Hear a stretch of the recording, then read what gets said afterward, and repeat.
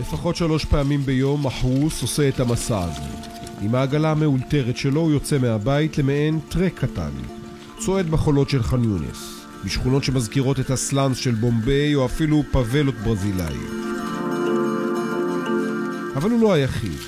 בשלב מסוים חבריו מצטרפים אליו. המשותף לכולם כאן אלו הבקבוקים הריקים שהם נוסעים בדרך לברזייה המעופשת הזאת, מעיין החיים של ח'אן יונס.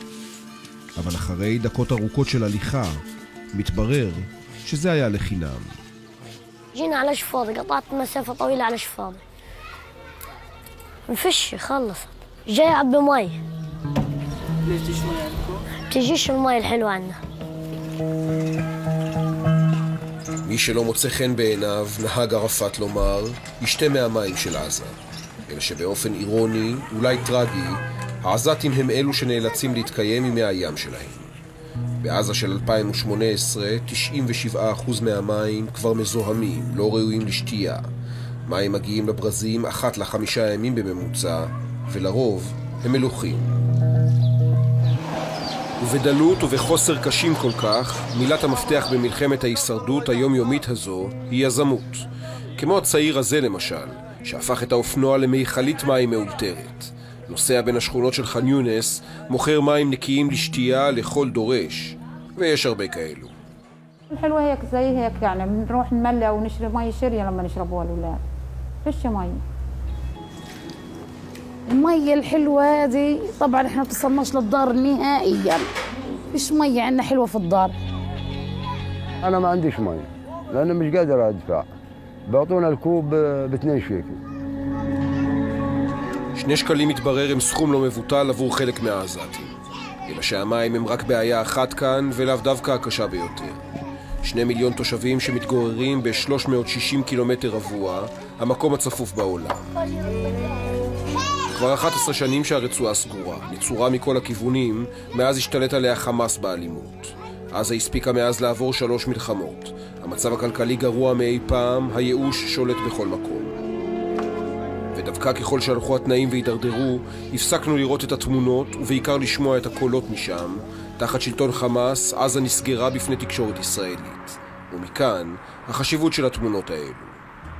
محمد القصبغلي ساكن في تل الهواء بشتغلش قاعد اطلع هاي الشباب كلهم قاعدين في البحر ليش شاردين يعني شاردين من ابواتهم عشان ما يضلوا مش يسالوا فيهم ليش بتشتغلوش ليش بتعملوش ليش بتسووش انا شاب فلسطيني لازم اشتغل ليش ما اشتغلش وهذا لازم يشتغل وهذا لازم يشتغل. הים של עזה, סמלה המסחרי. מקום הבילוי של העזתים הפך עם השנים מקום מפלט למובטלים שמעבירים שם ימים שלמים בחוסר מעש. יוסוף, תושב זייתון, מתחיל עוד יום שבו יאסוף שקל לשקל בדוכן הקפה שהקים. عملت البسطة هذه بظل هيك وضع بدي أعيش. إحنا خريجين الجامعات خلصنا وقعدنا فيش. الشاب اليوم أقول لك شغلة لو مسكته من رجلي وقلبته أكتر من 2 شيكل راح يقعوا من جيبته وابصر يقعوا. يعني الشاب ماشي أقسم بالله مين عارف إجاني شاب قال لي بدي اشتغل اقسم بالله ويمين اتحاسب عليه. قال لي بدي اشتغل تدينيش فلوس. قال لي اشتري لي نص كرتونه بيض وخبز بديش اقطع. اقول لك شغله الشباب مش بتفكر بالهجره. الشباب لو فتح المعبر 2 سم الشباب راح يتكابسوا يطلعوا من البلد.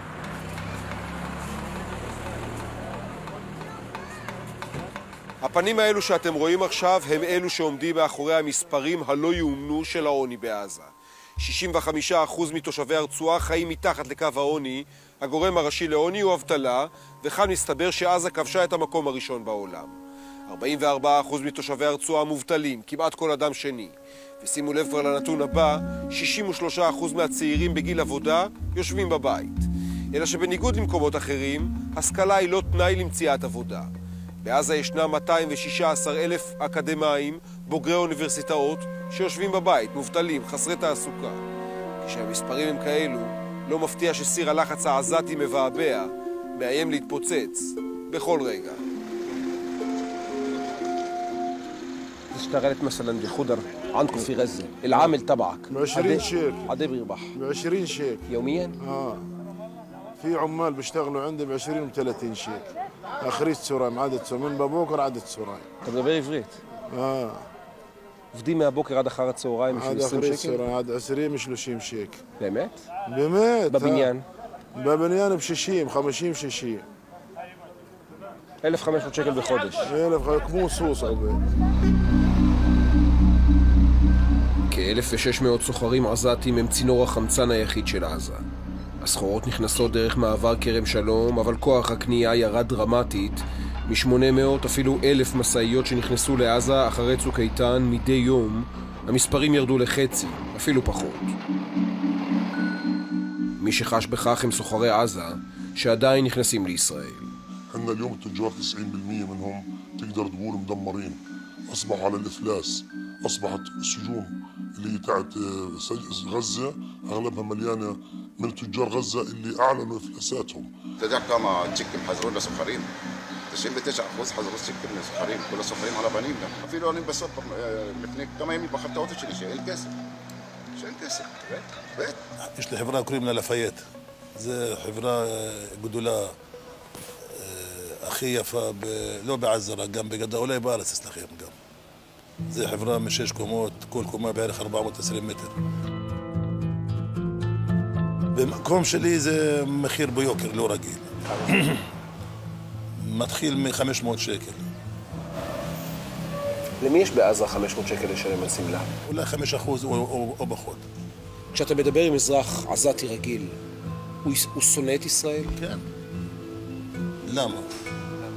הוא יודע שמישהו סגר את עזה זה ישראלים. מישהו סגר עזה זה אתם.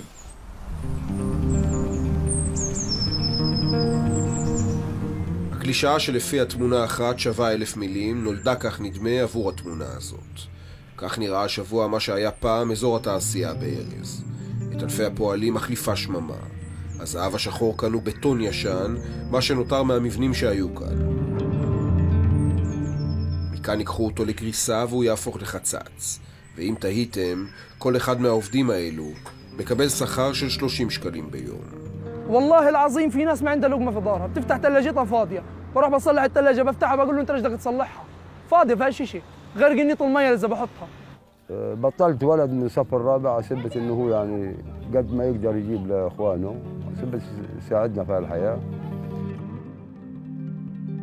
يعني بدي سكنه غير هالسكنه، انا بديش اكل خلص، خليني بدي اموت بالجوع لكن بدي دار بيت ان استر اولادي واستر بناتي فيها، في غرفه واحده في الصالون، هذا بننام فيه احنا كلنا 10 انفار بناموا فيه.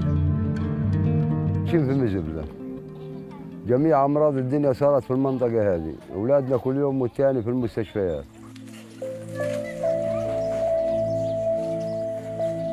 אלא שהמפגעים הסביבתיים האלו לא משפיעים רק על עזה. חלק גדול מן הביוב למשל, שזורם כאן ברחובות דיר אל בלח, כמו במקומות אחרים ברצועה, מגיע לנחלים שזורמים לישראל. الله يردنا صرف صحي. شارع زي ما انت شايف كيف المي بتجري، والطنيات شايف كيف انا بيلعب بالطنيات. بالمره يا رجل والله امراض دبت الحاره يا راجل، الواحد مش عارف كل اللي بده يمشي الشوارع كلهن ميه. אבל נדמה שהבעיה הדחופה ביותר, הקשה ביותר, זו החשמל. بس عاد جاي المره لما تشوف الكهرب اجا بتقوم ايش تشغل ورا بعضه، مره طنجره مره كهرب مره غساله مره اشحن بطاريه مره اشحن جوال، مش ملحقه ايش تسوي في ال4 ساعات اللي بتجي الكهرب. قطعت الكهرب خلاص انقطعت الحياه. באופן מפתיע, חמאס וישראל נתפסות כאחראיות משניות. עבור תושבי עזה, האשם העיקרי במצב הוא אבו מאזן. הרשות הפלסטינית, המעסיק הגדול בעזה, החליטה לסגור את השלטר, להעניש את חמאס. 63,000 פקידי רשות מקבלים בשנה האחרונה רק 70% מהמשכורת. באופן אירוני, אבו מאזן מחזק בעזה דווקא את חמאס. الناس بشكل عام في غزة زعلانين عن السلطة، عن أبو مازن اللي قطع الرواتب. طبعا الناس سؤالهم لما بصحى الصبحيات بقول صباح الخير بقول له ها ايش نزل الراتب ولا منزلش الراتب؟ يعني بيستنوا على الرسائل، بيستنوا على باب البنوك، بيستنوا من اي واحد صاحبي يخبرهم خبر. كويسين على ابو مازن؟ كويسين على الرشود؟ موت قتلوا مش مقدمين منه كسب كويسين منه. طبعا زعلانين على السلطه اللي قطعت الرواتب لانه الشعب ما له دخل، انت في مشكله بينك وبين حماس، ايش دخل الشعب؟ انا عندي 10 اولاد في البيت بدي اكل، انا مالي ومال حماس ومالي ومال فتح، انا بدي אעיש. אבל למרות הכל, בעזה אין רעב. כמיליון איש נתמכים, גם על ידי אגודות צדקה, אבל בעיקר על ידי אונר"א, אלא שהחרב האמריקאית מאיימת על המשך המימון שלו. The crisis of UNRWA's funding is making the situation even worse because some wonder whether schools will even reopen next year. And so that would mean 300,000 kids who today depend on UNRWA to go to school without access to an education. The families are poor and struggling even to feed the children, but also the services may not continue. מי שנאלץ לסייע הוא בעל הבית. בשלושת החודשים האחרונים חמאס משקיעה $1 מיליון בחודש בקצבאות סיוע לכ10,000 משפחות. عايشين على الشؤون الاجتماعية، والشؤون الاجتماعية كل 4 شهور مرة لما بتجينا. فايش ما بتيجي الشؤون إلا هنا طيرات، ما بنستفيدش منهن ولا حاجة. באופן לא מפתיע, חלק מהמשפחות הללו, אסירות התודה, הלכו להפגין נגד ישראל, סמוך לגדר. הדבר הכי גרוע מבחינתנו זה ייאוש. ייאוש זה דבר שאפשר לשחק איתו ולקחת אותו לאן שרוצים. חמאס מפחד שזה יופנה אליו, הנושא הזה של הייאוש והאין מה להפסיד. וזה גם מה שאנחנו רואים עכשיו. יש כאלה שאומרים, לא, אין קשר בין המצב הכלכלי בעזה לבין המהומות בגדר. יש קשר הדוק. מישהו עושה בעיות, מישהו אדם שאין לו אוכל. מישהו הולך עכשיו על הגבול, זה אדם אין לו אוכל. אם יפתחו עכשיו את עזה לדעתך, כן. חמאס לא ינסו לבצע פיגועים בישראל? לנצל את זה? תעזוב אותך מחמאס. עזה זה לא חמאס. חמאס חלק מעזה. יש 70-80% מהאנשים אין להם קשר, לא בחמאס וגם לא בפתח ולא כלום. העם, הוא רוצה לחיות. אבל תשמע, חמאס הוא ארגון טרור שמנסה לפגוע כמעט בכל דרך בישראל. אז למה שהיא תפתח את עזה? למה שהיא תיתן לו פרס? מי נתן לאנשים שיהיו ככה? אתם. תפתחו לאנשים. תתנו להם לחיות. לא תראו הפגנות, לא תראו כלום. לא כל מה שאתם רואים בטלוויזיה אתם לא רואים. התובנה הברורה ביותר היא שהייאוש בעזה משפיע על ישראל. גם אחרי שישראל נסוגה מעזה, זו ממשיכה לרדוף אחריה. בני הערובה של חמאס שם ממשיכים להיצמד בכוח. מי שחלם להתנתקות אמיתית, מגלה שוב ושוב שכשרע בעזה, רע גם לישראל. فيش مستقبل، مستقبلنا راح، مستقبلنا في البحر خلص راح، فيش مستقبل على الفاضي.